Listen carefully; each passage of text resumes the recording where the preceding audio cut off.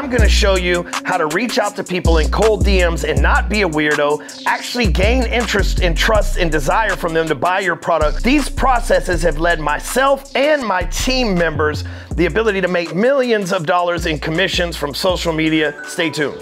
First of all, stop running people away from you. Most people slide in someone's DMs and they immediately pitch them. They're like, hey, good morning, buy my shit. And now look, we all have heard the saying, you know, it's a numbers game. The more hands you shake, the more money you make. And that's true, but what if you could make the numbers work to your benefit? What if you didn't have to shake 1,000,000 hands to get a sale? What if you only had to shake 12 hands to get a sale? So many people show up in DMs the wrong way. They immediately go to pitching. What I like to do, and what's worked for my team of salesmen that have made millions of dollars in commissions working for me, is what I call social recon. So here's how you do social reconnaissance. You go to somebody's profile, you look and see what they're into. Step 2 is you start a conversation in the DMs about something they're interested in, something they've recently done. The people that post on social media are trying to get attention. That's the whole reason they would share this. They're saying, look at me, pay attention to me. We're in the attention economy. And so when you can oblige somebody by actually paying attention to the things that they want you to pay attention to, they immediately are attracted to you as opposed to just hitting them with the sales pitch that repels them from you. So number 3 is you carry on the conversation. They're going to give you feedback about the concert, the event they went to, whatever hobbies that you might have found common ground with. That simple process will make things go smoother. It will make you not look like you have coffee stale commission breath, smell like cigarettes because you've been smoking out back of the car dealership, and it'll build rapport with people. And rapport is the first step to sales, period. Like if you don't build rapport with somebody, you're just spamming folks. So remember that. To not be a weirdo, weirdos make statements. So they just tell you things, right? When you meet somebody, they just start telling you stuff and you're like, I wasn't asking for that. I wasn't interested in that. I didn't care about that.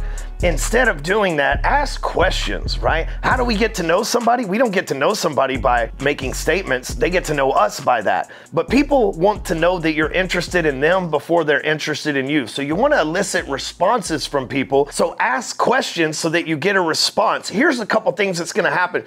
If you send a statement, then they have no reason to respond. If you ask a question, it's almost impossible by human nature not to respond to a question. And once the two of you start talking in the DMs, the algorithm's going to start showing them your stuff. So you're going to start building what I call points of familiarity. They've seen you in the DM, then they see you in the newsfeed, they see you maybe on the comments of the post that you did the social recon with. So weirdos leave statements and they're just like, hi, here's who I am and what I do.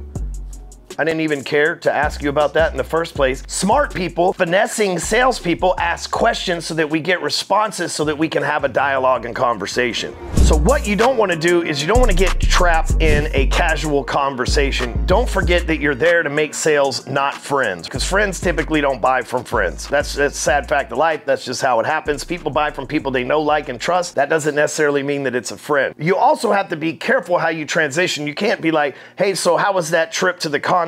And they're like, oh, it was great. And you're like, yeah, it was great for me too. By the way, I sell insurance. That's not going to work, right? You have to be very delicate how you transition. So what I like to do is it's a numbers game. I like to have 3 or 4 responses go back and forth. Hey, so how was the concert? Oh, it was great. That's awesome. I'm a big Tool fan too. What's your favorite song by them? Oh, you know, I really love Prison Sex. Been there, done that. Just kidding. And then you might be like, really, Maynard is very special in how he puts together those things. He's truthfully a sales guy, which, by the way, what do you do for a living to be able to afford Tool concert tickets in the first place? Because I know they weren't cheap. And now all of a sudden you're switching it over to where they're telling you about what it is that they do for a living, which by any conversation, it gives them, they're probably going to ask you what you do for a living, or at least you're going to say, hey, well, I relate to that because here's what I do for a living. And now you start pushing it towards a sales conversation and away from just a friendly exchange about a concert. And then you carry on to the sales process from there. I want to remind you that you invested your time into this, watching this video, and investment plus action equals a return on investment. So if you want to get a return on investment for your time, take action on what you've learned here. If you want to watch other videos, there's all sorts of content that I've got on this channel that allow you to make more money. I read all the comments and try to reply to as many as possible. So leave me a comment and let's connect on the next video.